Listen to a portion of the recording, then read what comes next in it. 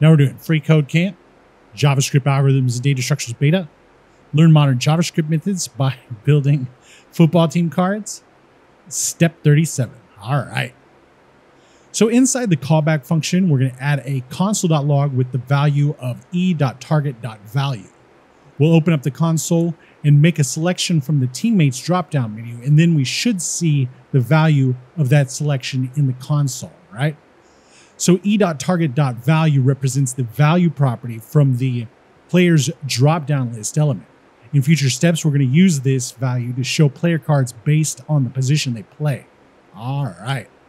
So yeah, we're talking about this. So whenever we select something and we use this, like let's say we're doing the add event listener and we change it to forward, it's going to do whatever, like we're going to put a filter method in here, that's for sure. And it'll filter out it'll filter into a new array all of the cards that say forward on it, like that first one, this one here, and this one here, and the rest of them, right, that have forward on them.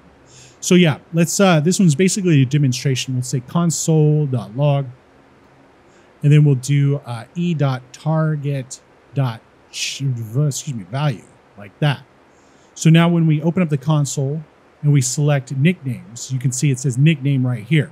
So it'll say nickname, it'll choose nickname, and then whatever we put as the filter thing, or maybe it's going to be a switch statement or something, it'll say filter out all the ones that say nickname and put only those cards up there.